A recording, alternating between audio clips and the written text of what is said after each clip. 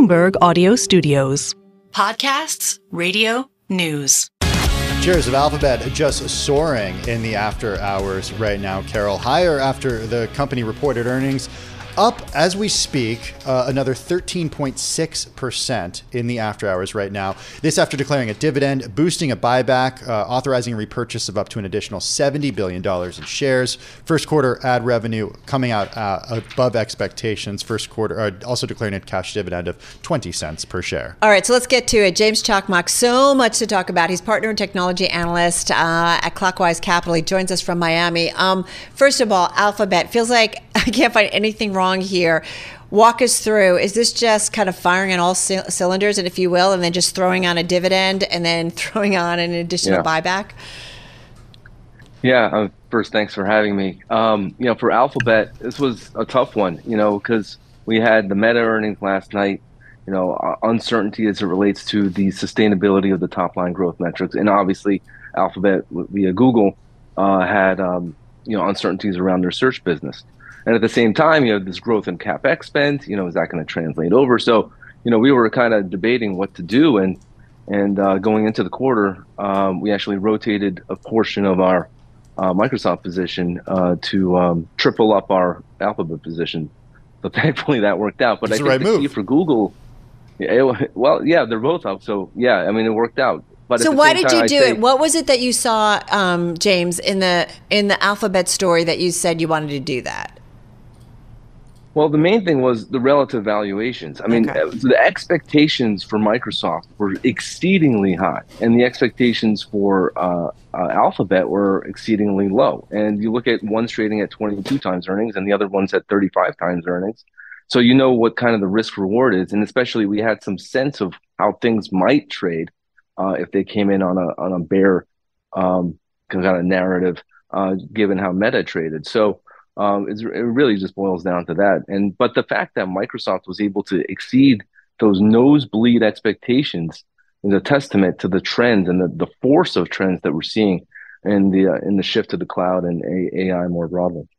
Hey, I just want to get your thoughts on Snap because it's a company you've been covering for years. You love to ask about that every time. Through the good and the bad. Well, the reason I'm asking is because shares are up, surging as we speak by more than 20%.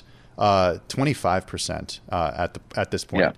Yeah. This is after the company reported. They are down 32% year to date. They are. That's important context. The company is seeing second quarter revenue from $1.23 billion to $1.26 billion versus estimates of $1.21 billion. As Carol mentioned, it's been a brutal year so far for Snap. How are you reading into these results? And you don't own Snap anymore, do you? No, not for a long time. With Snap, they were supposed to be the camera company and transformed into,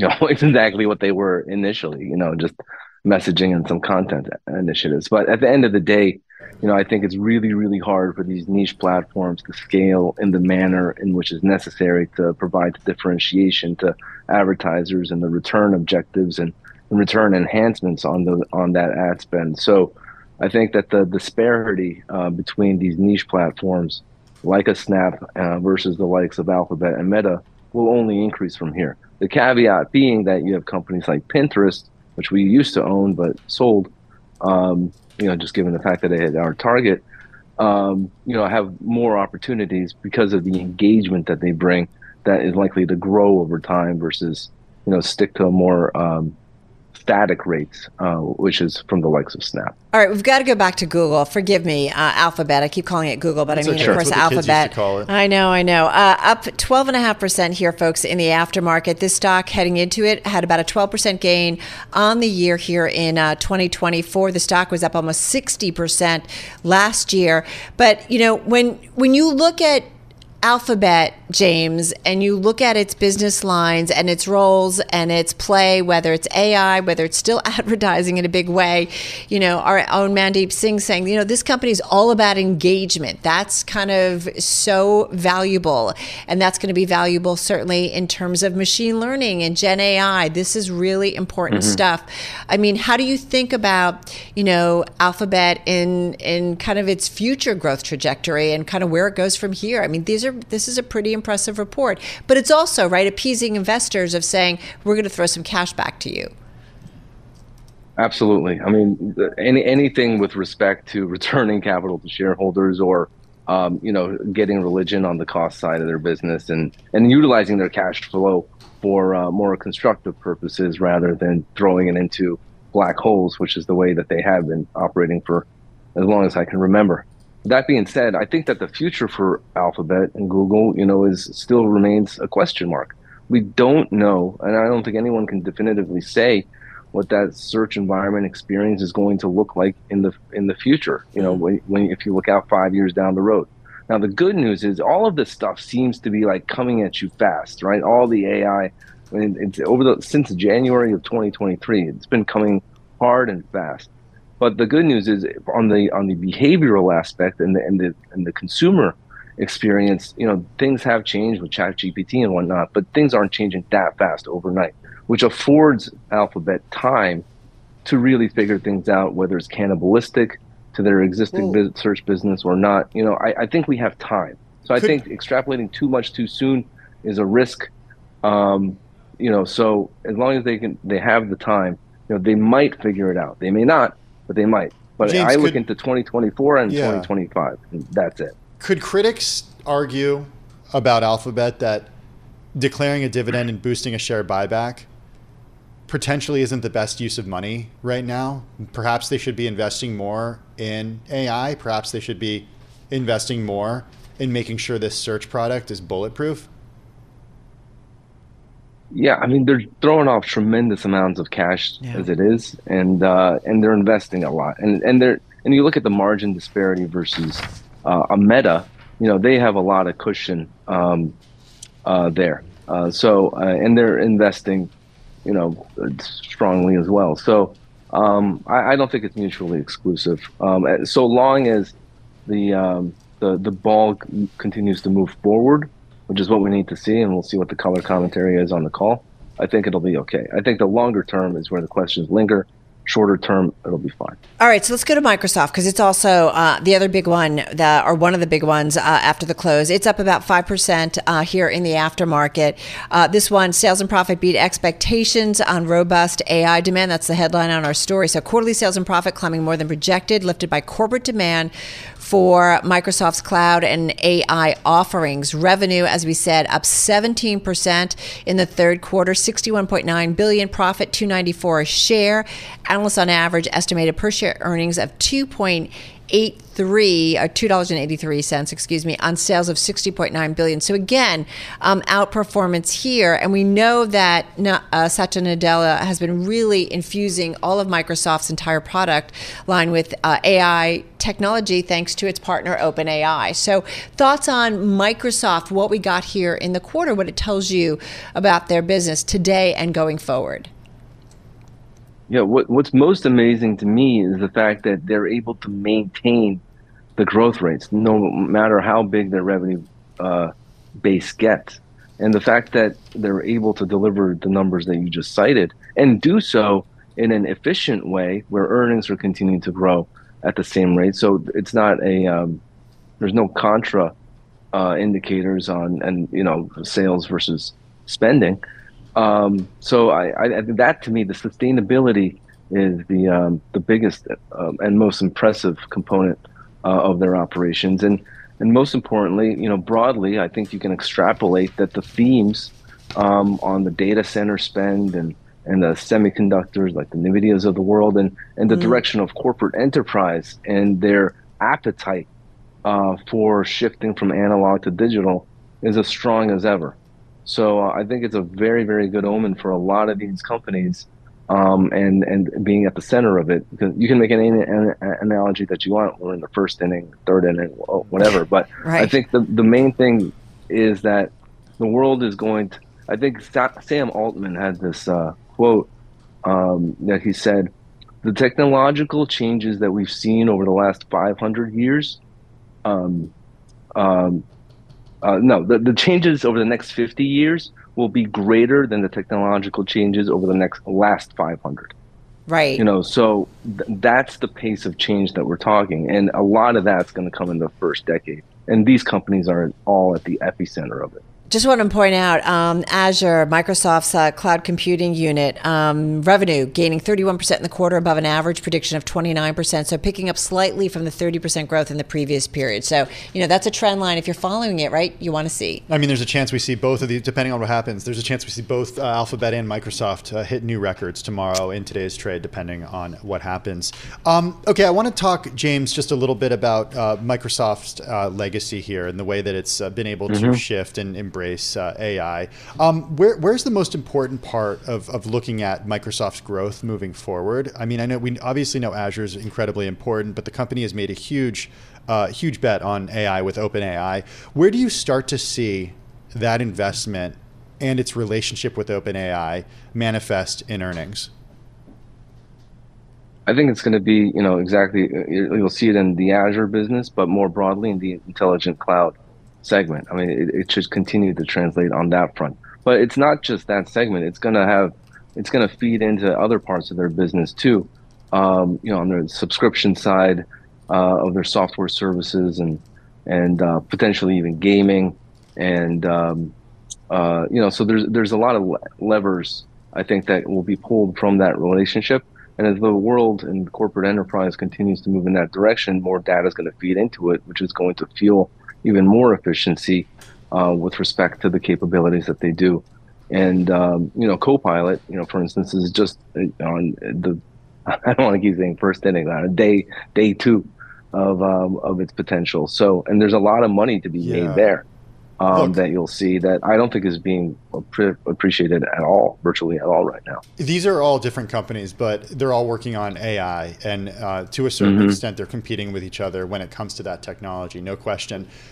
Given what we're seeing from shareholders in reaction to Microsoft and Alphabet today, and given what we saw today in the session from reaction from investors to Meta Platforms sending shares for their worst day in months, what did the two companies that reported today get right? Or maybe a better way to ask is, what did Meta Platforms get wrong?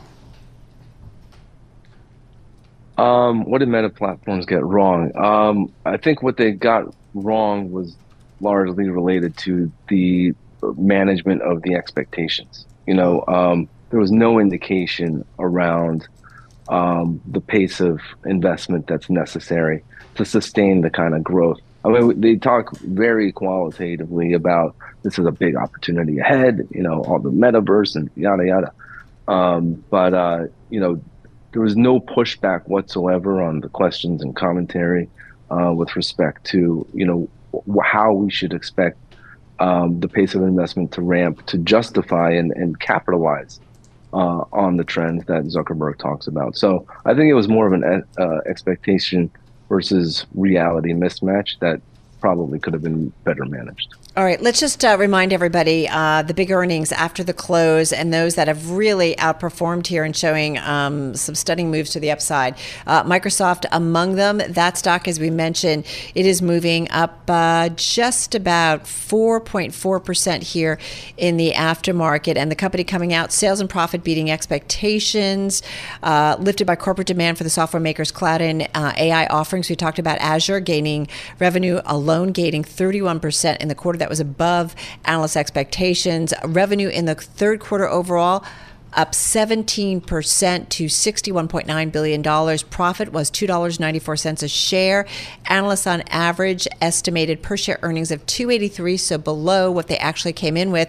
And the estimate for sales was $60.9. So again, really hitting out of the park when it comes to those estimates. And that is certainly one reason why you're seeing the stock, or a big reason why you're seeing the stocks up, the stock of Microsoft, I should say, up at the aftermarket. Okay, let's repeat a little bit of what we saw from Alphabet. The company's first quarter Google ad revenue coming in at $61.66 billion versus estimates of $60.18 billion, and the company authorizing a repurchase of up to an additional $70 billion worth of shares, also declaring a cash dividend of 20 cents per share. First quarter revenue, excluding traffic acquisition costs, $67.59 billion, beating estimates of $66.07 billion. To the downside, Intel. Shares are down more than 8% here. Biggest maker of PC processors, lackluster forecast from the company for the current quarter, indicating it's really still struggling to kind of find its way back to the top, if you will. Sales in the second quarter will be about $13 billion. That compares with an average analyst estimate of $13.6 billion, according to our data here at Bloomberg.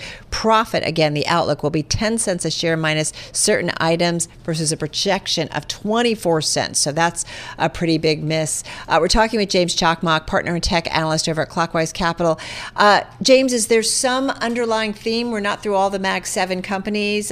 We've got Amazon next week. And, we got NVIDIA in a while. Right. Yeah. So we've got some other plays to get through. Next month, NVIDIA. Is there any themes that you're finding, certainly for the investment community, when it comes to especially these big tech names, the Mag 7 often, who haven't always been so magnificent as of late, what they're saying and kind of their impact on the overall market? Is there some big takeaway here for you? I think the biggest takeaway is that the sellers of these data center services are the best place to be. From NVIDIA to Dell, those are the server side. Like we own VRT, which helps with the cooling systems, comfort systems. So there's a lot of these companies that play into building out the companies that are selling to the hyperscalers. I think will continue to be in a great position. Now, as far as the Mag 7 is concerned, I do think, the market is still in a state of choppiness and volatility. And I think that's going to last until we have better clarity on what the Fed is going to do. And you saw the GDP numbers today. So there's mixed messages as to which direction macro is going versus tech and which one to prioritize. Because if you prioritize the economic cycle, then that means valuations are at risk. If you prioritize the tech cycle, that means that earnings are the focus. And right now we're in this world where some days valuations are in focus and other days earnings, like today. Hey, so I think you just got to stay nimble at the end of the day. Hey, James, last question, 30 seconds here. I'm looking at Time U.S. equity on the Bloomberg terminal. This is the Clockwise Core Equity and Innovation ETF. It is up this year, a whopping 18.3%, outperforming all the benchmarks. Amazon is your second biggest holding after T-bills, accounting for 5% of the portfolio. We got Amazon coming up. 30-second preview of Amazon. Yeah, Amazon, it's the only of the Mag 7 that we feel that we haven't cut exposure to. It's a 5% or give or take weight, and we're maintaining that. I think the data that you saw from Microsoft and today as it relates to the cloud is a very good omen. They're firing across all three of their businesses, on the grocery side, the retail side, the cloud side, and this is the first time in a while that you've seen everything going in the right direction, and most especially on the margin. So, we like the risk reward here. I think next year you could get to 225. This year probably upwards of 200. So, it's one that definitely keep in the portfolio for sure.